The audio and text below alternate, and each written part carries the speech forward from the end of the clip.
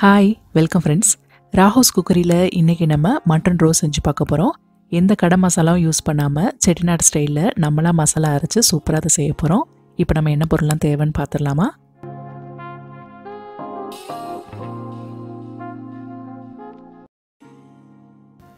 முதல்ல மட்டனை வேக வச்சுப்போம். நான் 1/2 கிலோ மட்டன் எடுத்திருக்கேன். இது கூட 1/2 டீஸ்பூன் மஞ்சள் தூள், தேவையான அளவு உப்பு சேர்த்துக்கோங்க. இந்த மட்டன் வேகிற அளவுக்கு கொஞ்சமாக தண்ணி சேர்த்துக்கோங்க, ரொம்ப சேர்க்க வேணாம். அதிகமாக தண்ணி சேர்த்தோன்னா வேஸ்ட்டாக போயிடும், அதோட சுண்ட வைக்கிறதுக்கு லேட் ஆகும். அதனால் வேகிற அளவுக்கு மட்டும் தண்ணி சேர்த்துக்கோங்க. நல்லா கலந்துக்கோங்க. இப்போ மூடி போட்டு ஒரு 3-4 விசில் வேக வச்சுக்கோங்க. ப்ரெஷர் இறங்கினதும் இதை ஓப்பன் பண்ணி பார்க்கலாம். மட்டன் நல்லா வெந்துருச்சு. இந்த தண்ணியை நீங்கள் வடிகட்டிட வேணாம், இதை நம்ம ரோஸில் சேர்த்துக்கலாம். இப்போ அடுத்ததான் மசாலா அரைச்சிப்போம். 2 இன்ச் பட்டை, 6 கிராம்பு, 2 ஏலக்காய், 1 டீஸ்பூன் மிளகு, 1 டீஸ்பூன் சோம்பு, 1 டீஸ்பூன் ஜீரகம், அப்புறம் 1 டீஸ்பூன் மல்லி விதை சேர்த்துக்கோங்க. இது எல்லாத்தையுமே எண்ணெய் சேர்க்காம நல்லா பொன்னிறமாக வறுத்துக்குங்க. ஓரளவு வறுப்பட்டதும் இதில் நம்ம வரமிளகா சேர்த்துக்கலாம். நான் 6 சேர்க்குறேன். உங்கள் கார அளவு பொறுத்து நீங்கள் வரமிளகா சேர்த்துக்கோங்க.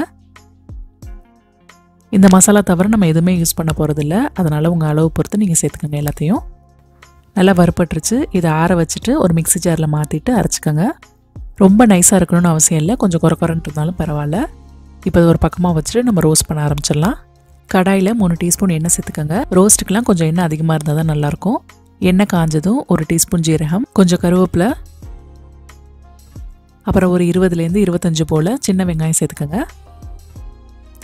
பெரிய வெங்காயத்தை விட சின்ன வெங்காயம் சேர்த்திங்கன்னா ரோஸ்ட்டோட டேஸ்ட் ரொம்ப நல்லாயிருக்கும். கலந்துக்கோங்க. 2 பச்சை மிளகா சேர்த்துக்கோங்க. 2 டீஸ்பூன் இஞ்சி பூண்டு பேஸ்ட் சேர்த்து நல்லா மிக்ஸ் பண்ணிக்கலாம். வெங்காயம் ஓரளவுக்கு வதங்கினதும் இதில் நம்ம அரைச்சி வச்ச மசாலா தூளை சேர்த்துப்போம். உங்கள் கார அளவு பொறுத்து இந்த தூளை சேர்த்துக்கோங்க. இந்த மசாலா தூளை நீங்கள் எக்ஸ்ட்ராவாக அரைச்சி வச்சுக்கிட்டிங்கன்னா நிறைய ரெசிபி செய்கிறதுக்கு ஈஸியாக இருக்கும்.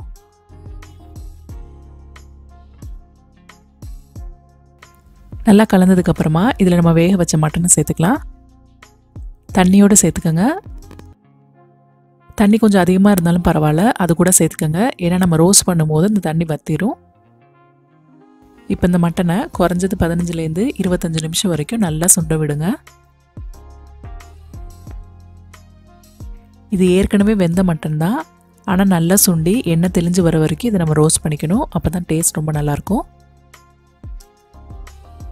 ஒருவேளை உங்களுக்கு அடி பிடிக்கிற மாதிரி இருந்துச்சுன்னா எண்ணெய் கொஞ்சம் சேர்த்துக்கோங்க.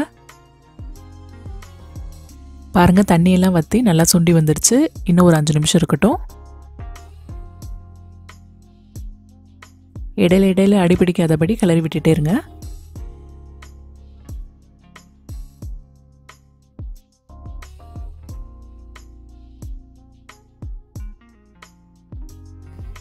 நம்ம மட்டன் ரோஸ் சூப்பராக ரெடி ஆயிடுச்சு. கடைசி அதில் கொஞ்சம் கருவேப்பிலை சேர்த்துக்கலாம். இந்த மட்டன் ரோஸ் சாதம், ரசம் சாதம், தயிர் சாதத்துக்குலாம் ரொம்ப அருமையான சைட் டிஷ்ஷாக இருக்கும். ஆஹா, நம்ம மட்டன் ரோஸ் ரொம்ப அருமையாக ரெடி ஆயிடுச்சு. ஃப்ரெண்ட்ஸ், நீங்களும் இதை கண்டிப்பாக செஞ்சு பார்த்துட்டு சொல்லுங்கள். சமைச்சு சத்துங்க. See you soon. Bye.